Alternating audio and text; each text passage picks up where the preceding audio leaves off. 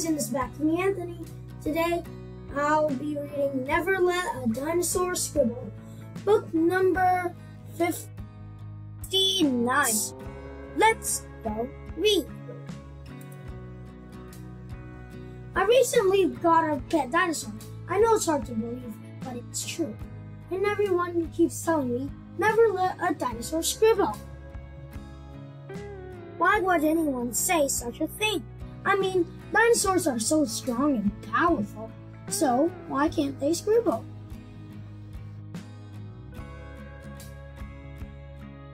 I thought if I gave them just one crayon, what could go wrong? Oh, I'll tell you. He took off running towards the wall. "We don't scribble on walls, only paper," I yelled. Thank goodness my dinosaur has a short attention span. Just before he's going to scribble on the wall, he knows a couple of stones instead. He started to scribble on one of those stones, which was great, but there's just one problem. He really couldn't see the scribble at all. I could tell he had another idea. He went to grab it. This wasn't going to end well. Surprisingly, it didn't make as big as a mess as I thought. He just quietly painted his low stuff, and it turned out awesome. But then he got another idea. He wanted to paint dinosaur-sized stones. It didn't take long before he was rolling boulders into the room, one after another. It had become the biggest rock pile I had ever seen. And the way he painted the rocks was truly extraordinary. But you couldn't see any of my floor or bed anymore. I had to find a place for this rock pile, and quick. Then, I walked down the hall. This was it. I was going to be in so much trouble. I popped my head out of the door. My mom was standing right there.